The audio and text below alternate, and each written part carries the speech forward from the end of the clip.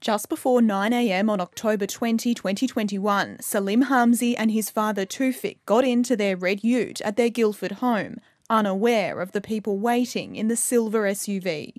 Armed with a gun, a hooded man jumps out and runs over to the ute, where he slips over.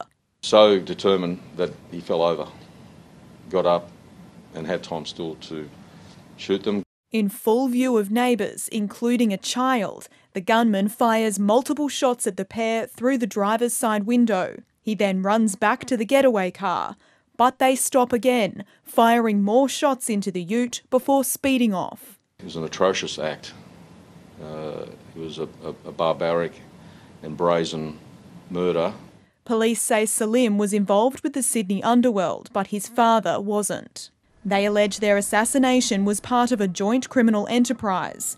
While they've already charged 4 other men over the crime, they are yet to find the gunman and his driver.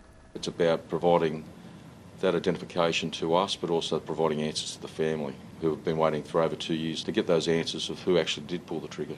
Anyone who recognises the men or witnessed the shooting is urged to come forward.